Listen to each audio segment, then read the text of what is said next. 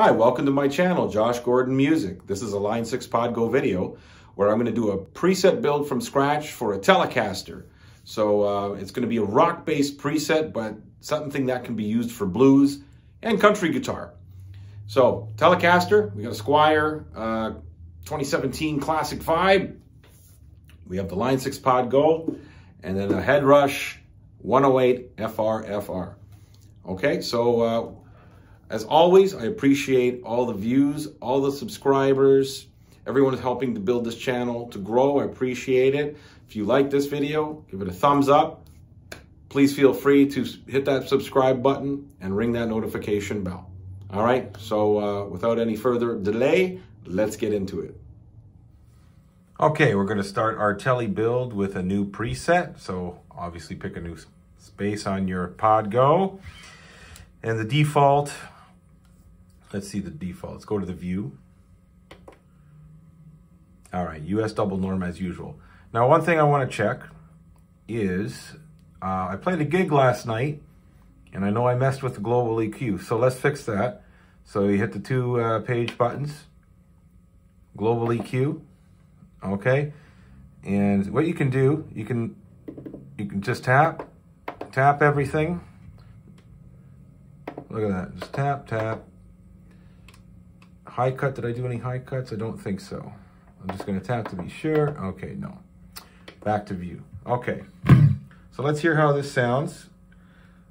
Tele is gonna be on the bridge.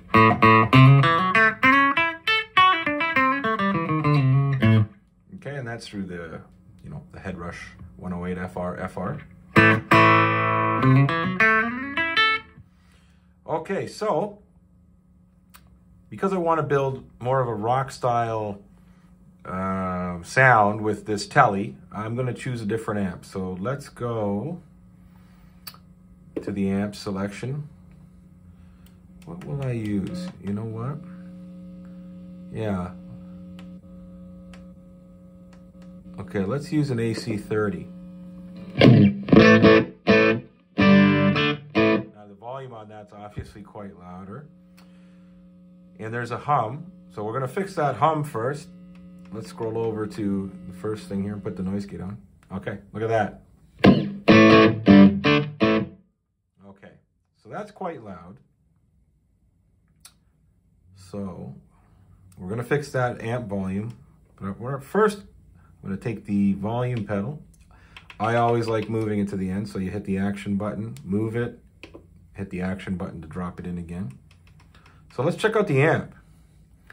Okay, the drive is 5.2, so I'm going to turn the drive down because I want to use this for clean as well as dirt. So you know what? Let's put it to 3. Middle pickup. And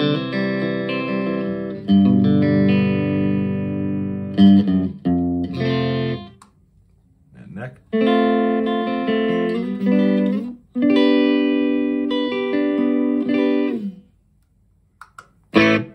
All right, so we'll do a little cut. Turn the treble down a bit. I don't know about the presence, so we might adjust that when we check out the amp and see the mics and stuff. We might be adjusting the presence. I'm gonna up the bass a bit more. Now listen, when you're playing with these parameters, I mean, I think sometimes it's good to go to extremes. Like if we turn the bass off, here, let's hear this. Okay, and then let's roll it up to 10. Okay, definitely a difference. But I mean, like for example, like 5.8 to 6.3, you're probably not going to hear much of a difference. So, I'll put it to 5.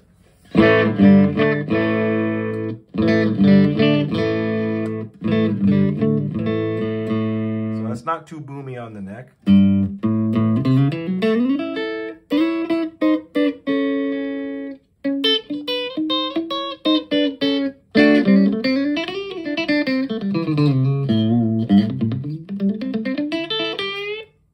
Okay. So we'll stick to the bridge here. So that's not bad. So let's see the others. Okay, so this amp has master at 10. So I'm going to put the channel volume down. Now you can adjust this if you're recording or at a live gig. So I'm going to leave it to 5.5. Now I find when you do make some adjustments like that, there is a difference. So some of the parameters on here, you don't hear a big difference between, like, you know, a few notches. But on some you do. And channel volume is one where you do hear a difference. So I'll put it to 5.5. So it's not blasting.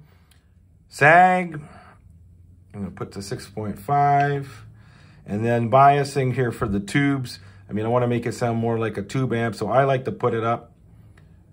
Let's just say 7.5, and here, let's put it to 6.5. I mean, you can read up on exactly what these things do, but definitely when you up the biases and the sag, I believe this makes, you know, the amp push more like a real tube amp. And, you know, when you lower some of these things, it might have like a tighter compression feel for, you know, like a maybe like a standard type of heavy metal guitar tone.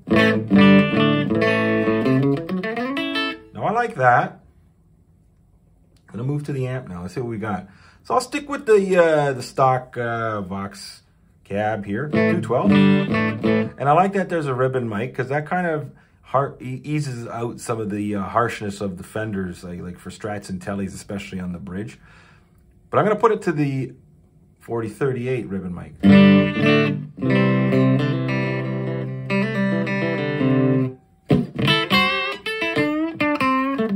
I like that. I like to have the distance a little closer. Let's put 3. Okay. I don't find it too boomy, but I'm going to up the low cut. Let's put it to 100. Now if we go to the neck.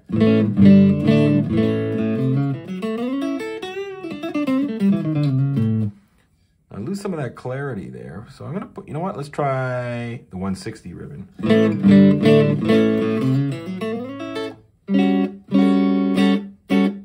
Now what I'm doing a lot is using my ears. Like I have some ideas of what ribbon mics do, and I plan on reading up further on it. And, you know, or what an SM57, it's kind of like a standard, but there's all other kinds of mics here where, you know, you should try them out. Like, just, even if you don't know what they do, you can read up on that later, but try them out and hear how they sound with the patch that you're trying to build. Because you might think like, you know, let's go down here, like this 87 condenser, what would I use that for? But what if it sounds great with your patch, right? So play around a lot with it, use your ears. I tend to find, like, learn the gear, yes, and what pieces of gear, you know, these effects and sims are trying to emulate, and learn about the characteristics of the gear for a bit, but mostly use your ears, okay? Because just because it, you know, on paper, or, you know, the guitar police say, well, you can't use that for this type of guitar. Well, maybe you can, okay? Use your ears.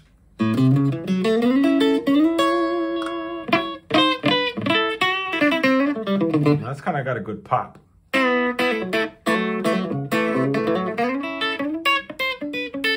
Okay, but we're not building a country preset. So I like that. Early reflections. Here, you want to hear? That's 0. And let's put it up to 100. So it kind of gives you kind of like the amp, quote unquote, is in a bathroom or something with reflective surfaces. But yeah, I'm gonna, you know what? Let's just have some fun and put it at 30.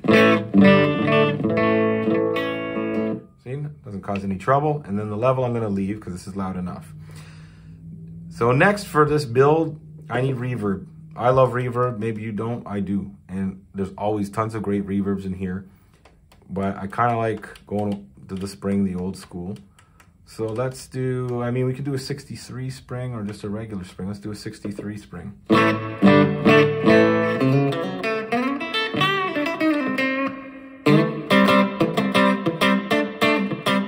Okay, so that's a little too much for me. Decay I like. I'm going to put decay to 5. Low cut, I'm going to up it so it doesn't get too muddy. At least I don't think it's going to, I don't think it sounds too muddy when you up it a bit, so I'll put it there. I'll leave the high cut. Now I'm going to turn the mix down 25%.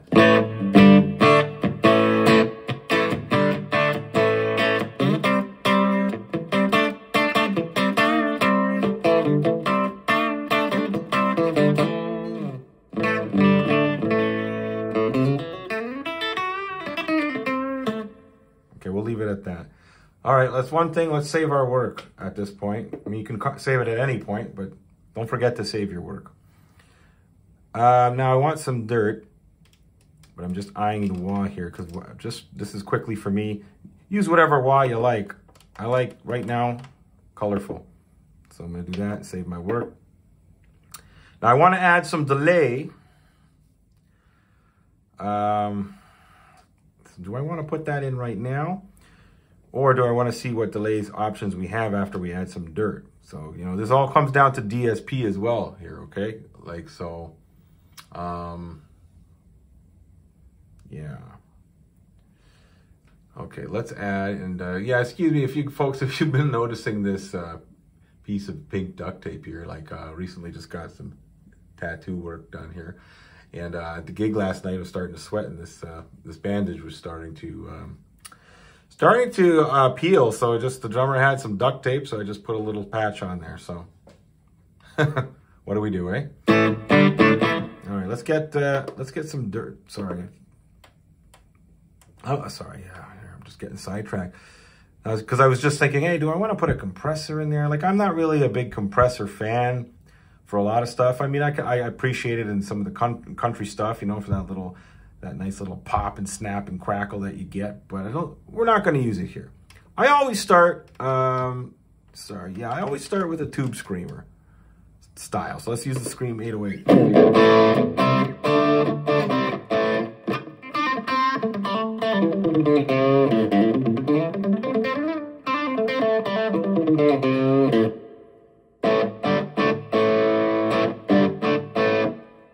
Not too bad. Let's hear it without. So the volume, okay, the level on that is high. So I am gonna, no, we'll turn that down.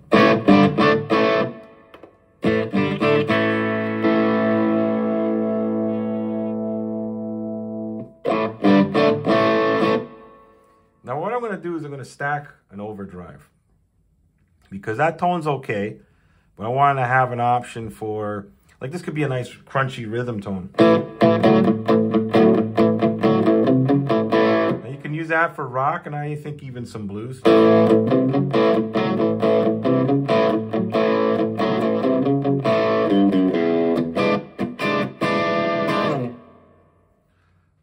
right, so let's go to the next block, and let's add, okay, we're gonna add another dirt.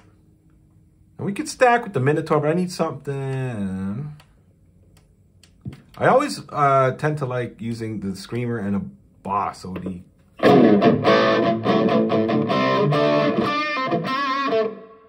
Same thing, this is pretty loud. Up that drive.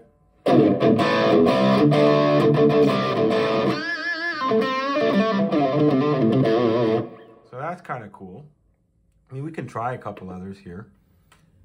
And I'm not going to put a distortion. I'm going to keep it to an overdrive. Like, we can try Horizon Drive. Yeah,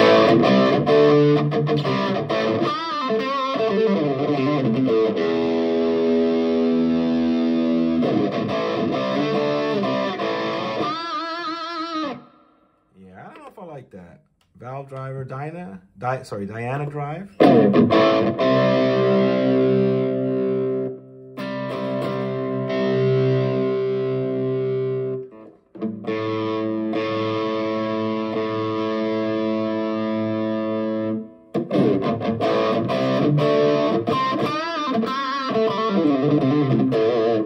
there's that.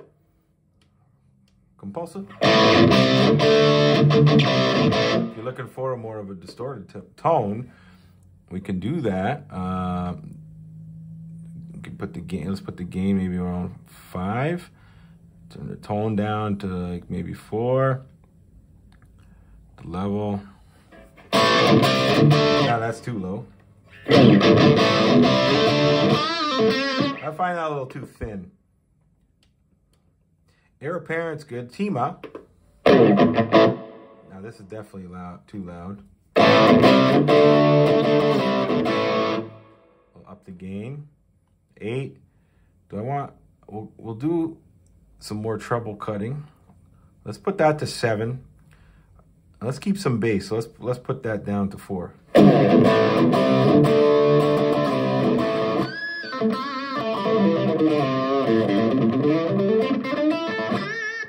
Let's bring a little treble back. Let's put it to 6.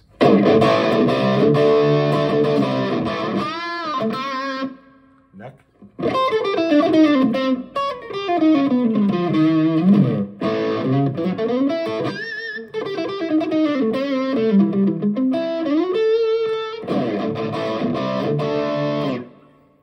Now I want to add a little more treble back because it's still sounding a little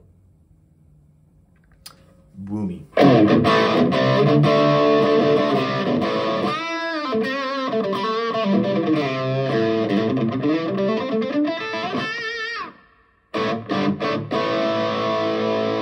So I like that tone. I'm going to move forward. Now let's do a delay. Okay, now we have some choices. Simple delay is great, and you got a whole bunch of awesome, cool stuff. But I haven't dived into a lot of these. I usually tend to stick to the first two, like simple, or if I want some chorus thrown in there. But let's just do a simple delay, you know. And for the time, like let's hear this. Okay, see, I don't want that. I usually put the delay between like 5 and 700. Let's put it to 6. Oh, sorry. Look at that. It jumped up right away there. You gotta be careful. Let's put it to 650. Now we're gonna fix that. Now I usually like the feedback around 40%. Mix, I want a subtle delay, but let's put this to 20. Scale 100. Okay, now that's what I like. Trails on. Oh, and you know what I should have done? For the reverb, trails on. There we go. And now we're back.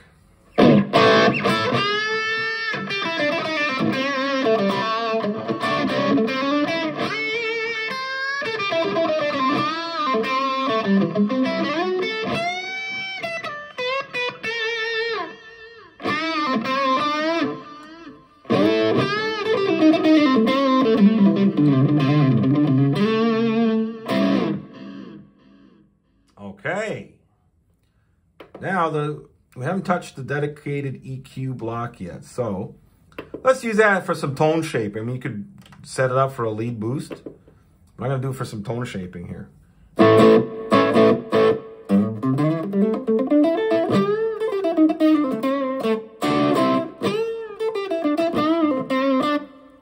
Okay, we're going to.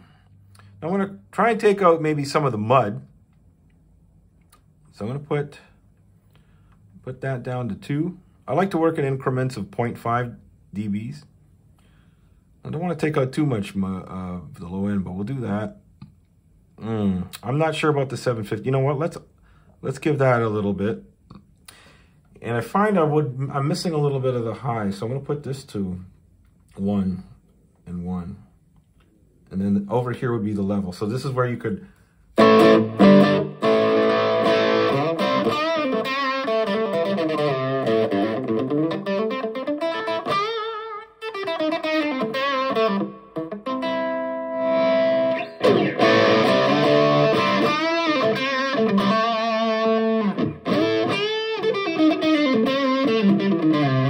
Okay, I like that. So let's crank it though, and let's see. I mean, I'll put it to 6. So if we turn it here.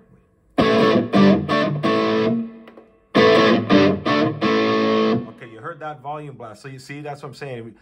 You know, you could use this as a lead boost and further tone shape your lead, because maybe you like how your amp and pedals sound, and you don't really feel the need to EQ it. So you could use it this way as a lead boost, because the block's there and it's not going away. But I'm just going to put this back to 0 because I just want it for tone shaping for this one.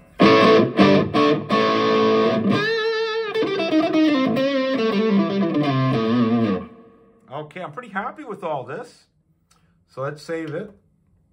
Now, if I'm going to use this, like say I'm in a gig situation, I want to use this as my rig. Well, I want to assign some foot switches. So let's do that. So let's go.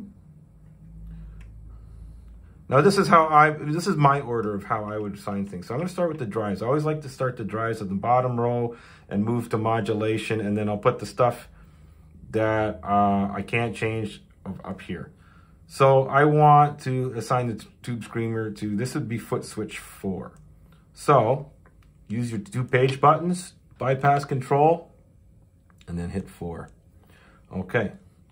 And I'm always a paranoid guy, so I always do the save thing. Well, I'm not paranoid, but I mean, I've not saved enough at times and lost things because maybe I'll hit the wrong button and I'll switch to the next preset block by mistake and I'm just forgot what I've done. Anyways, I want this for this foot switch, which would be 5. So again, there, 5. Now I think I'm gonna have, because I'm not using delay as a boost, if I was using the EQ as a boost, I would have it here. Because I like having my drives and then my boost right there. But because EQ is just going to be left alone, I'm going to put delay here. So I'm going to put delay, because I don't need delay all the time. So I'm going to put that at switch 6. There. Now, where's EQ? So that's, EQ's already up here. And then really it would be just the loop and the reverb. So where's the loop showing? Loop is here. And then you know what? I'll put reverb switch 3. Okay, so now I'm going to save all this. And then I'm going to hit the view button. And there you go. Turn that.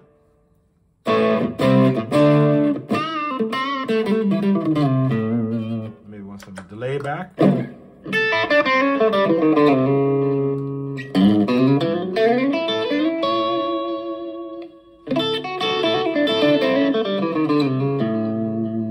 Back, maybe some clean.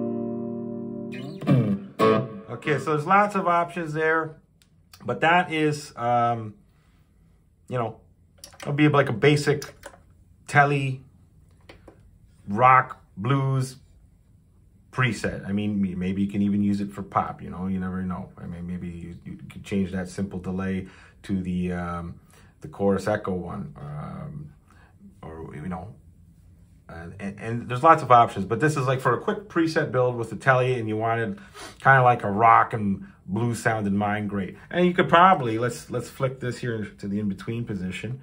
You could probably even still use this for country. See,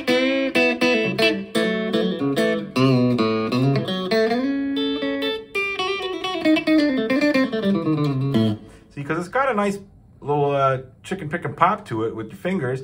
And the Vox style amp helps with that, and you don't need a compressor. Anyways, that's my preset build, and hope you liked it. Thanks.